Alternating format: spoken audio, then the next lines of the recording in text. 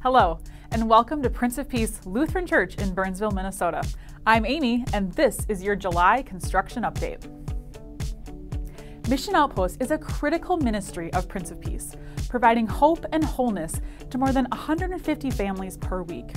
More than 800,000 pounds of food is distributed per year, along with clothing, toiletries, linens, and furniture. The exterior walls are up for the new Mission Outpost warehouse. We're anticipating the decking and roof to be complete by the end of the month. This warehouse will provide space for receiving and sorting, refrigeration and freezer space, food storage, and furniture ministry. The new facilities garage is also on the south end. Once the exterior of the warehouse is complete, we can begin with installation of refrigeration, framing, and mechanical systems in this space. Work continues inside the new Mission Outpost with construction of check-in desks for Mission Outpost and the dental clinic.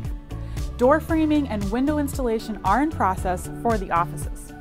Plumbing work and tiling is also in process. The new childcare area adjoins Mission Outpost and will be substantially larger than current space, providing bright, safe, and welcoming space for our youngest friends. Mission Outpost and the childcare area are anticipated to be complete in the late fall. By mid-August, we anticipate the new drive lane to be installed on the west side of the building to connect the small and main parking lots.